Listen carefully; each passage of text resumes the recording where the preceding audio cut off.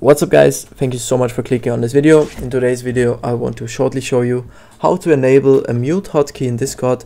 That's a very easy process and that's what I'm going to show you today step for step. But before we start into the video, I would really like to mention something. You would certainly make my day if you could leave a like, comment and subscribe.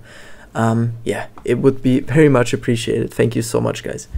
But let's start right into the video. First of all, just open Discord as you normally would, and then click on the user settings in the bottom left, and then scroll down until you see in the app sections you can see the settings for keybinds. Just click on this, and then you can add any keybind you want.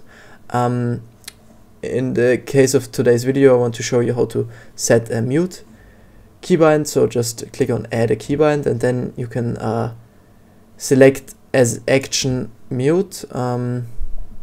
Here you can see all the actions that you can select.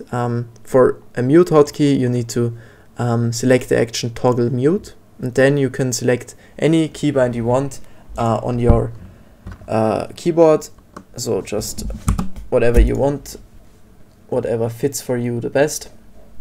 And just type it in when you're in the recording. Yeah, that's it. There's really nothing more to it. We can already test this.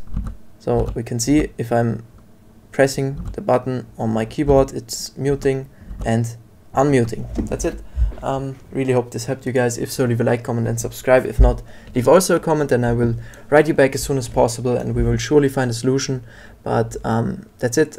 Thank you so much for your attention and I wish you a wonderful day. Bye guys.